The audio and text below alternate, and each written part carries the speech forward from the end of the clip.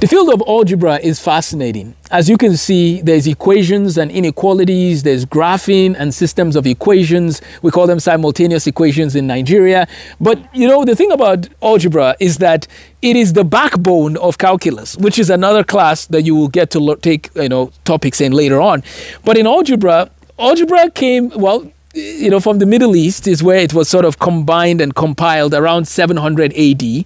But prior to the days of algebra, we had the works of Euclid, who wrote the elements of geometry around 300 BC. And so when you look at the history of mathematics, initially, you get a lot of arithmetic, right? People are trying to count how many cows or how many goats they had.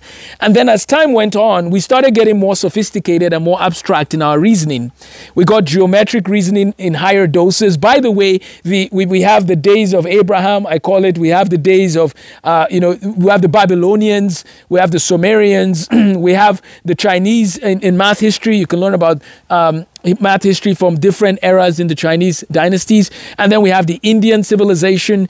Many civilizations have a role to play in the history of mathematics. So then you swing right into about 700 BC. Around this time, there's a lot of things which, start happening. There's biblical prophecy that talks about this. But what happens is that we now start seeing around 700 BC, we have a captivity that happens. And the Babylonians and the Assyrians, see, world history, it's intense from about 700 BC to 500 BC. And during this time, there was a man named Daniel that actually went to the king's palace in Babylon.